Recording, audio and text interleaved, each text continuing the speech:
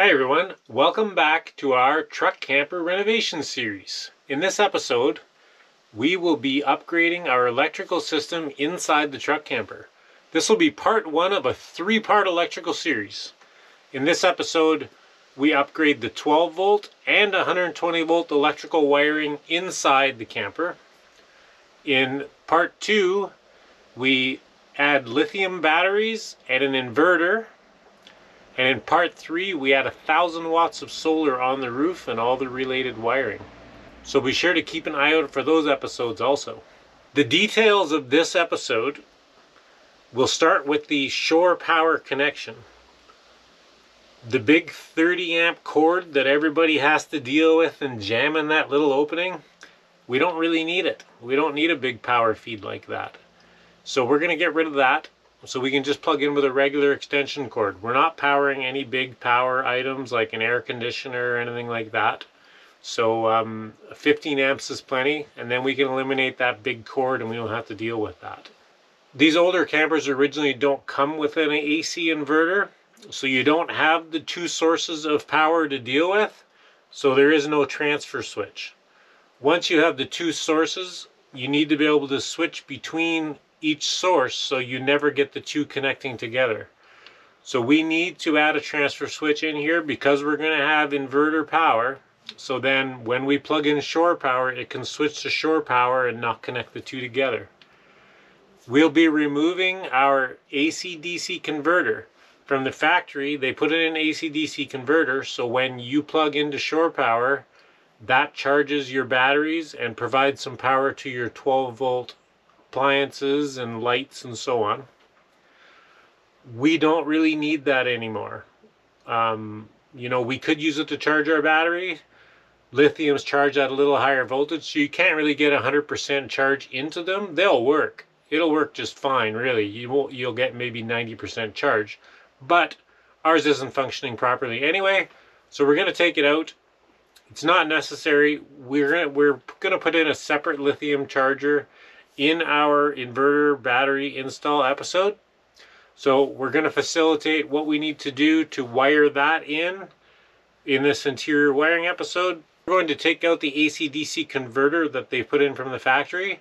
We need to rewire our 12 volt panel a little bit so that can all be fed from our battery. And then we're just going to run the circuits we need to power up our system through that transfer switch, provide a circuit for the inverter to feed that panel, and a circuit for our battery charger to be charged when we're plugged into shore power.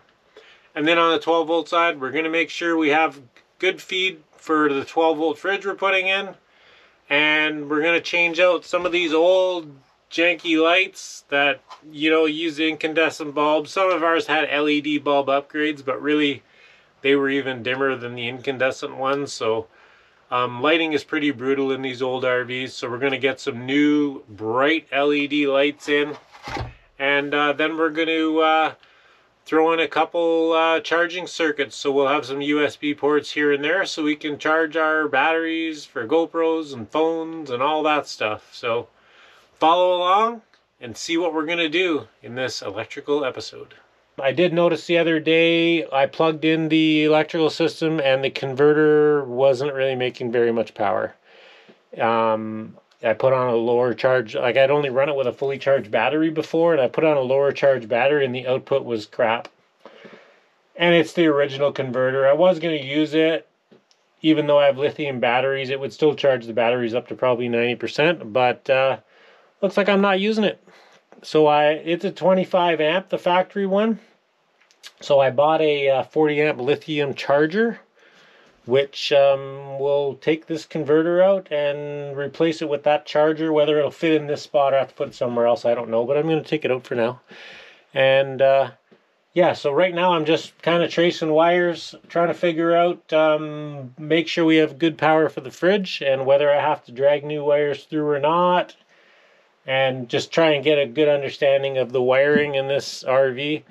The big red and black power wires that run back to the battery box, I can see them inside this cabinet where the mess of wires comes back. And I see Scotch locks on red and black or white and black wires, which there's several of them, so I don't know what's what, but why they would use Scotch locks, especially back somewhere like that. But that's how it goes with RVs. So we'll keep on the investigation and see what I find out and let you know what I'm going to do.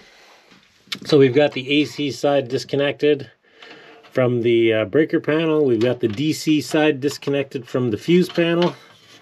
And out she comes.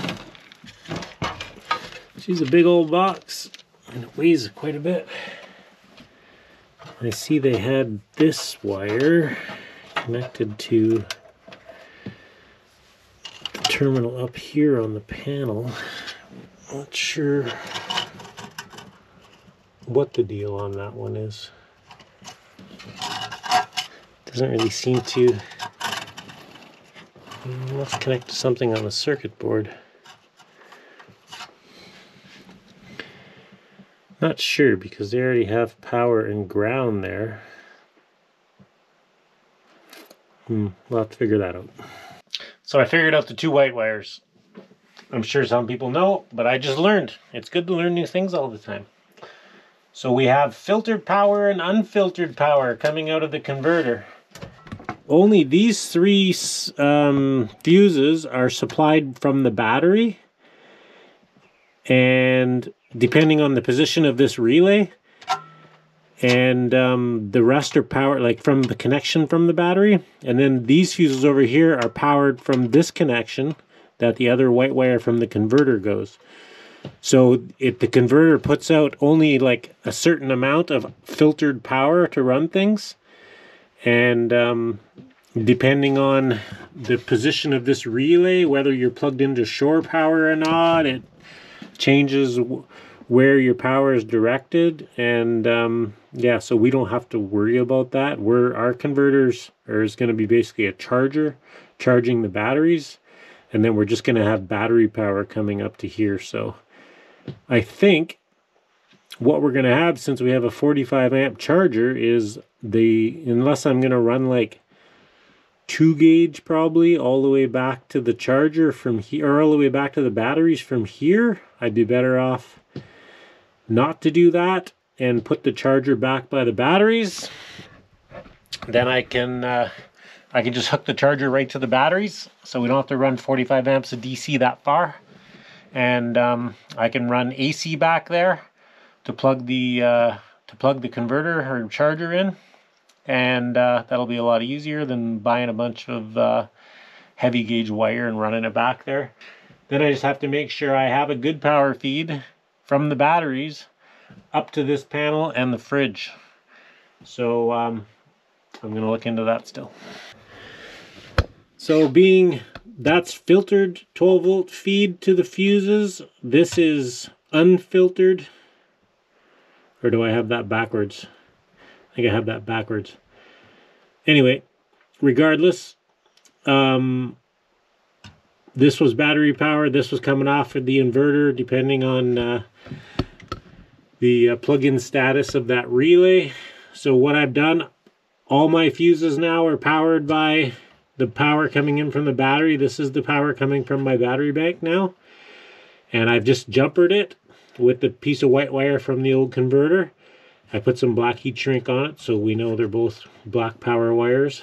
And so everything's powered now by power coming in from the batteries, since I don't have the converter powering anything anymore. So we just have power and ground coming from the battery bank. This 10 gauge wire runs all the way back to the battery bank. It also goes up to the fridge, which I think powered the fridge originally. I am not going to use that. I think I'll just use those 10 gauge wires to feed the fuse panel. And because I'm not 100% sure. Oh, let me get up here. I'm not 100% sure about the connections in there, whether that's, you know, I have that same 10 gauge coming up in the fridge cabinet. Is it connected with Scotch locks in there? I would think so. So, you know, I don't know for sure. So I want a good power feed to the fridge. The power that was sent up there for the inverter is 12 gauge wire. It's a solid run of red and black wire right from the battery, or sorry, did I say the inverter?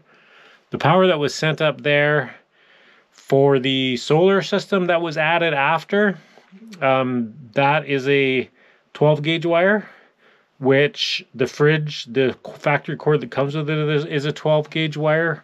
That's what it's requesting. It's only 4.3 amps, the max draw of the fridge. So the 12 gauge wire is sufficient. It's a short run. It's maybe 8 feet or something, 8-9 feet. So I'm going to not use this red or this black and white wire that I think may be connected with Scotch locks. I'm going to use this wire, which I can see is this direct run that was added afterwards that goes right to the batteries, right to the fuse panel at the batteries. So it's a separate fuse panel. So I'm going to use that for the fridge, connect the factory cord that plugs into the fridge with those. Then I know they're good. The wire that was coiled under the stove, which that wire is a 10 gauge wire coiled all up in there. So you would just assume that there would be a 10 gauge wire going into the fuse panel. That would be that wire, or the breaker panel. There is no 10 gauge wire coming from that direction. They're all 14 gauge wires. So my intention was to uncoil that, run that over to my inverter, and then that would be my 120 volt feed to my panel for my inverter. Now I'm kind of wondering where it goes, and does it connect to something on the way? As far as from there where it was, underneath this cabinet I can see it. It goes under the fridge cabinet. I can still see it going under there. There, I don't see it. I see all the wires that come in, none of them are a 10 gauge wire. So going up to the outlet in here, it's all 14 gauge wire. So what's going on? I don't know. But where I'm at right now, I'm cutting a hole in here to see what's going on. Oh, and I see it going down. What's going on? Does it continue on? Why did I not see it here? Yeah, so I've been feeling around under here. That wire seems to run from the breaker panel underneath the dinette, comes back here to this electrical area. There's only one of these 10 gauge wires going to this power box, which this big power cord, it's just in my way. I'm taking it out. We don't do any big power stuff. I'm gonna have solar we can run off of, and if we do plug in, which we rarely ever do, but if we do, it'll be to just charge the batteries. Can you see in there? Underneath that little cutout where this wire runs, I feel another wire in there, and it's coiled up. So I'm gonna try and contortionist my hand and get a hold of it and try and pull it through, because it looks like this one just turns and goes under the dinette. Tried getting my fingers under there and I couldn't really pull it through. I tried with some different hooks like this to hook it and pull it through. I couldn't, but let's go on the inside. I finally managed to snake my arm down in there and get a hold of it. You can see the little bit of light where that cutout is under there. I did get a hold of it and was able to pull it out. And look at that, the other end of the wire. So that runs down underneath the dinette, past the electrical box, under the fridge, down this side, was coiled up under the stove, and then I extended it out. And it's sitting here. My inverter and batteries are going in this box. So that wire runs all the way around to the electrical side. So I need to decide where my inlet is going to be, and where I'm going to put my auto switching relay. I have a 30 amp auto switching relay, which will switch between shore power and inverter power. Which, since that wire runs all the way over there, I could put it over there. It's kind of limited for space though. I don't think there's enough room. So I just didn't want to cut that big wire off that went across there without knowing where it went and what it did and what it was hooked to. So I'm going to double check. I'm going to do a continuity test from one side to the other to make sure that is the other end of that wire. If it is, I'm probably going to cut it off. That's going to be in my inverter feed to the panel. And I'll put my my auto switching relay underneath where the converter used to be. That's the plan right now. So we'll stay tuned. We'll see how that plays out. So it looks like a good spot for our auto switching relay transfer switch is where the converter was. This is the one I have. It's pretty big. Go Power 30 amp transfer switch. So my feed comes in from my shore power door over there. That'll be when I'm plugged into shore power, that'll go in through there, and then I'll use that big 10 gauge wire, cut it off since I don't need it going back there. It doesn't hook to anything. Run it into here. That'll be my inverter feed, and then it'll go from here to my panel. So when I'm on inverter, it'll switch to inverter side and feed the panel. When I'm on shore power, it'll switch to shore power side and feed the panel. Okay, so the electrical panel is back in place. The automatic transfer switch is mounted underneath where the converter originally was.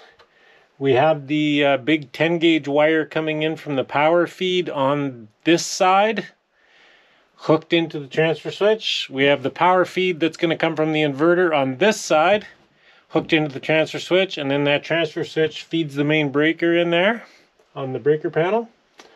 So we're done in there. Our 12 volts all fixed up. So all of our 12 volt circuits are coming from the battery. We have, I think, a decent battery feed from the battery compartment.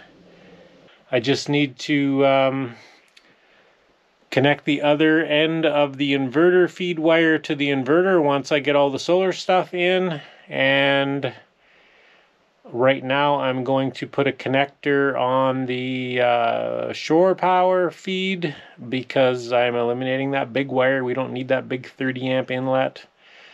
So I'm going to go down to a 15 amp outlet. I found myself a plug-in in my electrical box, so we'll get that installed now. So this was just a junction box where the big black 30 amp cable went in the top. And this 10 gauge wire that came from the main breaker panel, which is now going to the transfer relay, wired together, and then it had a faceplate on it. I am actually going to put this connector on it so I can plug a regular extension cord into it.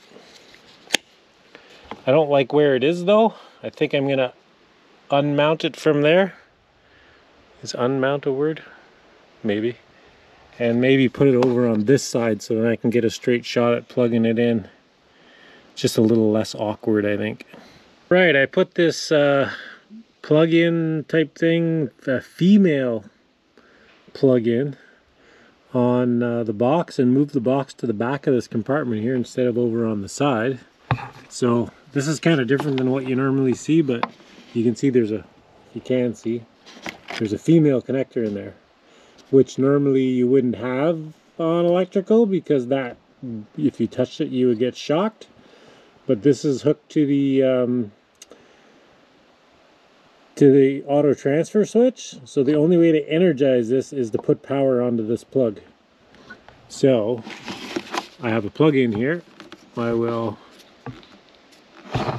plug it in, which is an extension cord coming from the shore power. So now we should be live through the transfer switch to our panel. Go inside and see if we have power. There we go.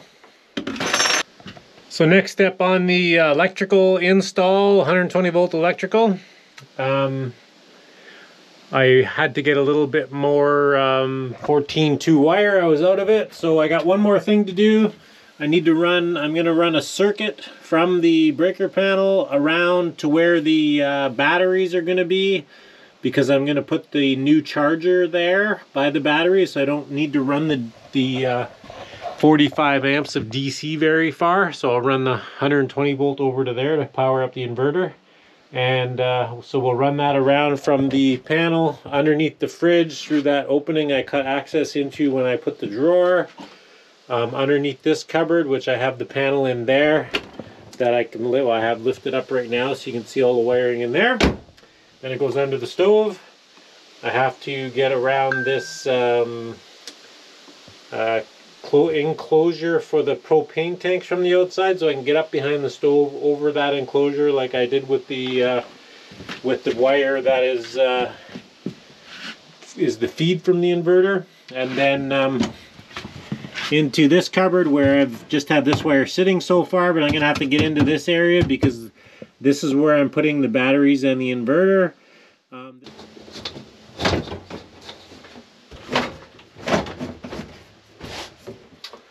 Alright, so we'll leave a little extra wire there. Better to have a little extra than not enough. A little bend in it. So, down here with me on the floor, I got that circuit for the charger wired in here, ground to the ground bus bar, and neutral down with the neutrals into the neutral bus bar. I ran the hot over with the breakers here and just put a MAR connector on it for now. I'm not going to hook it up just yet, and I'll get the wire run around neatly tied up with the other wires and over to the other side near where the charger is going to be. And just one note of mention, well, a couple notes of mention, I guess. I'm not an electrician, so don't do what I do. Maybe some of it, I don't know, but I'm not a pro in the electrical field or by any means. I've done some wiring, but I think I have a good grasp of it. But always just double check anything you're doing and make it as neat as possible. And if you're ever in the fuse panel or breaker panel, double check the tightness. Make sure your power is off before you get digging into everything, but double check the tightness of all your connectors, all your screws that pinch down on the grounds and the neutrals and on your breakers, because I guarantee you some of them are loose if it hasn't been done in a long time. This panel had a lot of loose ones, like some really loose, so it's fire hazard. You know, you can create a lot of heat in a loose connection, so it's always a good thing to check on your panel after a few years to make sure everything's tight. Just gonna get this wire tidied up on its run to the back of the RV. The most of the wires are bundled together and held in with like P-clamps like this. I'm not going to open up all those P-clamps. I'm just going to run it along in similar route and attach it with some zip ties along the way. I want to get these wires back here zip tied to the water line just to hold them tight away from the stove. My arm doesn't really fit through here though. My elbow is the limiting factor, so let's see. I may get my arm in there and not back out again. I think if I wiggle it just right, I can get it in there. So that's good, but we'll see if I can get it back out again. Now, the moment of truth. Do I get my arm back?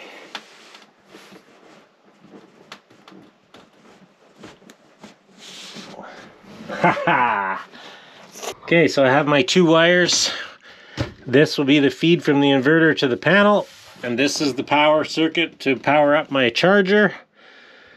I am going to, I think, put a junction box in here.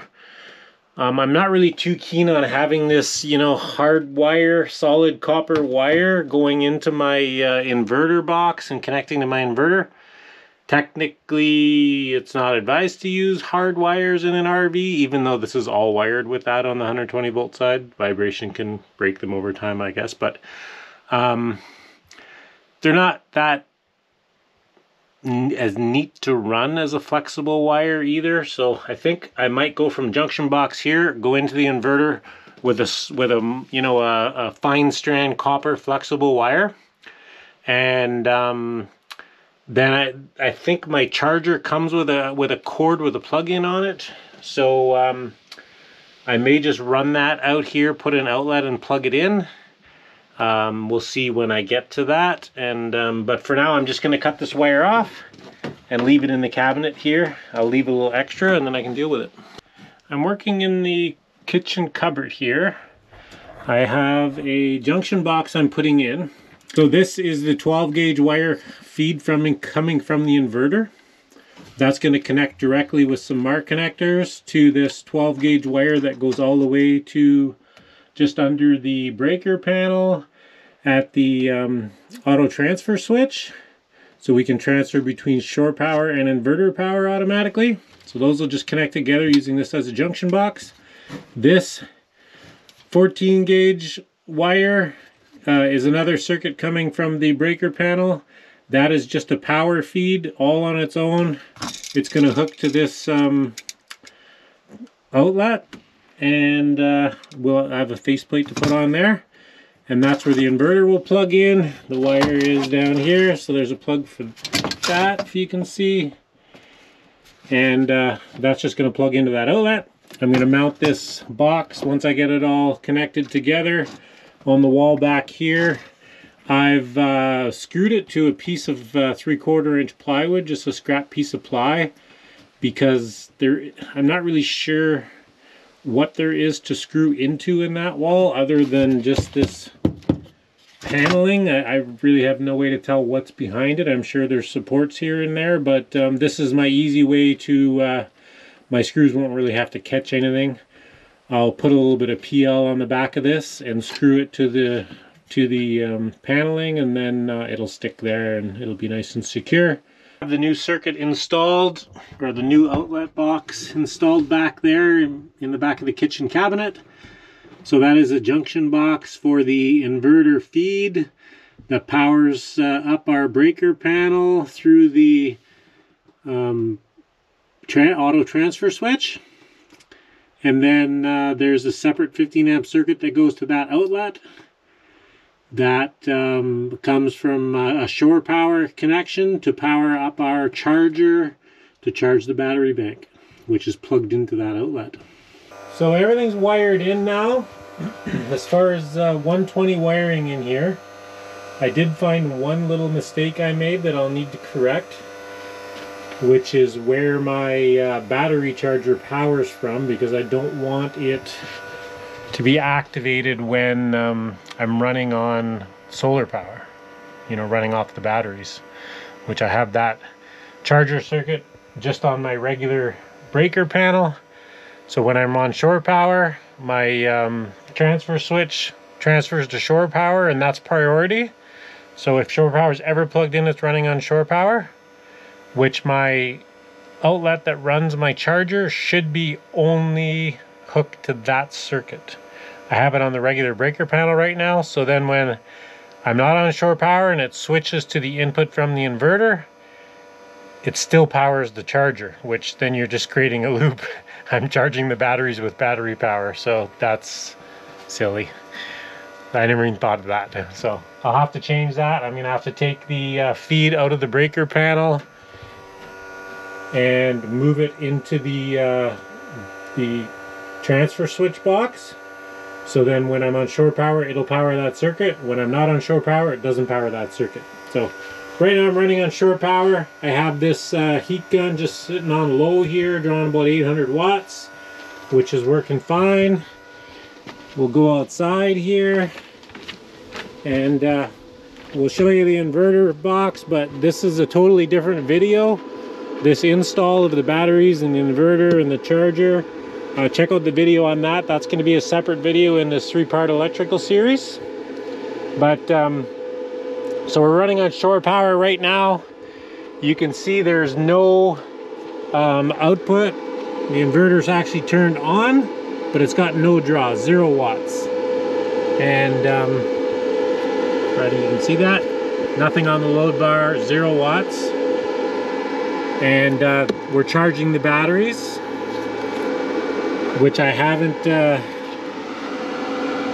so it says flashing charging, 14 volts,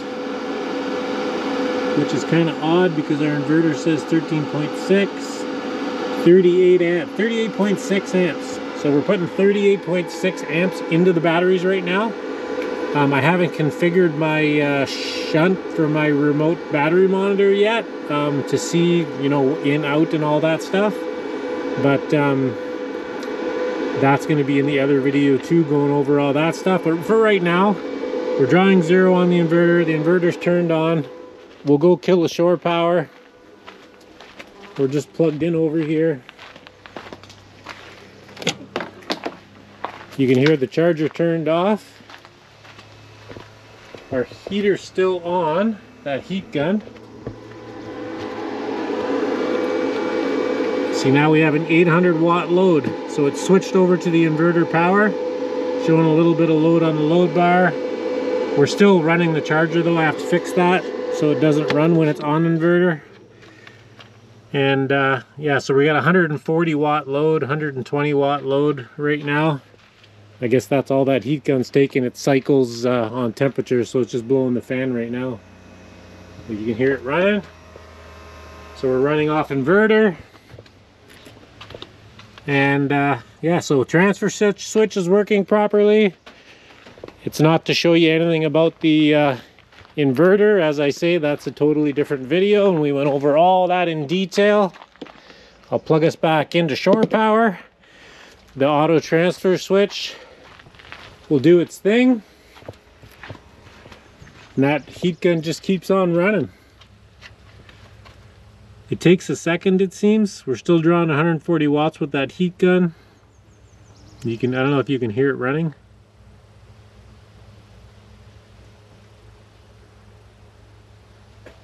And there's the click.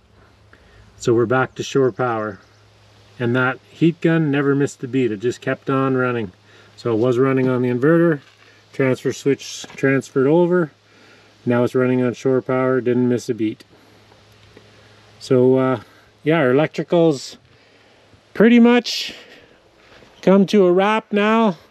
I'll just show you guys what I'm going to do in the panel to fix that charger problem, and then I think we're good for 120 volt wiring in this baby. Alright, so I fixed my brain fart and I removed the circuit to the that I put in to go to the battery charger out of the breaker panel.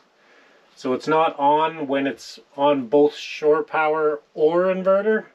I've moved that wire into the this Go Power 30 amp transfer switch, and now it's only connected to the shore power side of the transfer switch. So when we're plugged into shore power, the charger will be powered up, and then when it transfers over to inverter power, the charger will not be activated. So then we're not going to be in that loop of charging the batteries with battery power. So today we're going to update some lights in this truck camper. These 12 volt lights that are in here, there's quite a few of these, mostly doubles. I think there's a couple singles, but there's actually a lot of lights for a small truck camper. But some of them have LED bulbs, but they're still really not very bright. Actually, I think the regular incandescent bulbs are brighter than the LED ones. But we're going to put LED, modern LEDs, which have these LED panels, and they also have dimmers, which is kind of cool. So we got a box of those. We got 4 of those. They're 120 LED lights, and they look pretty similar dimensions to the lights that are in there. So let's get a couple changed out and see how they look. So we'll put the red to the black.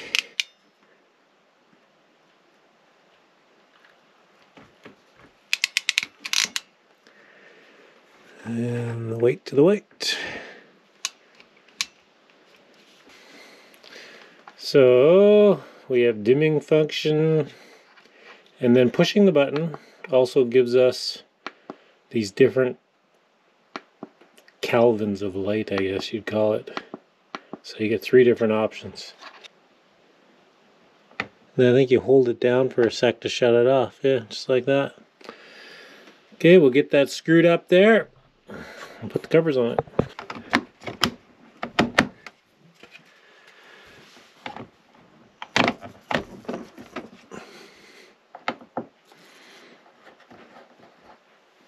Pretty nice.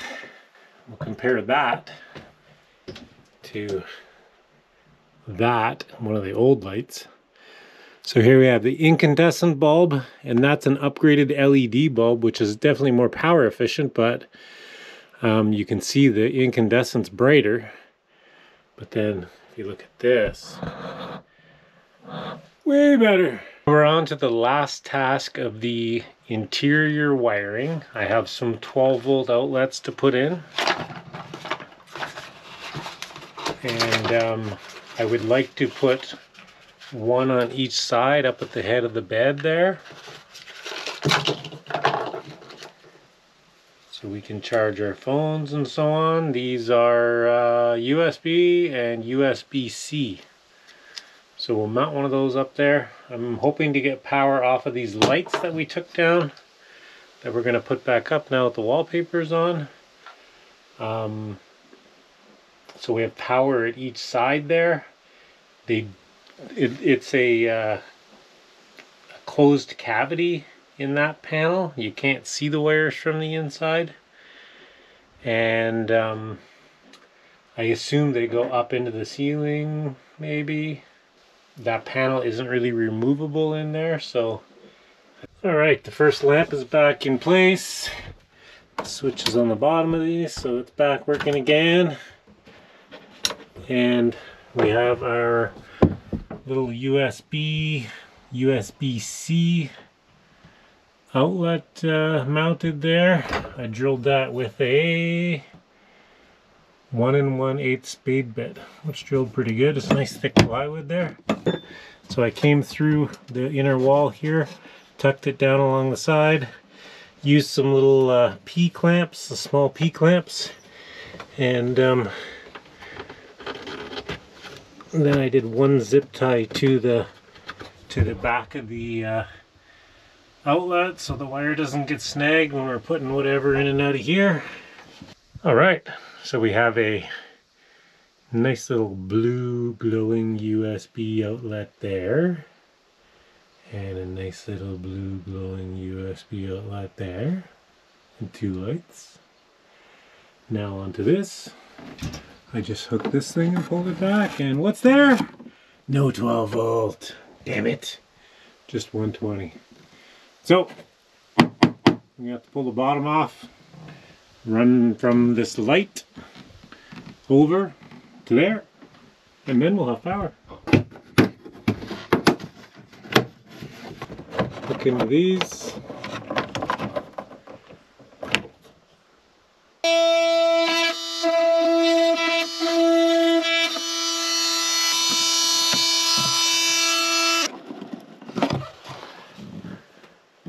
Holy man, we got battery power. Bonus!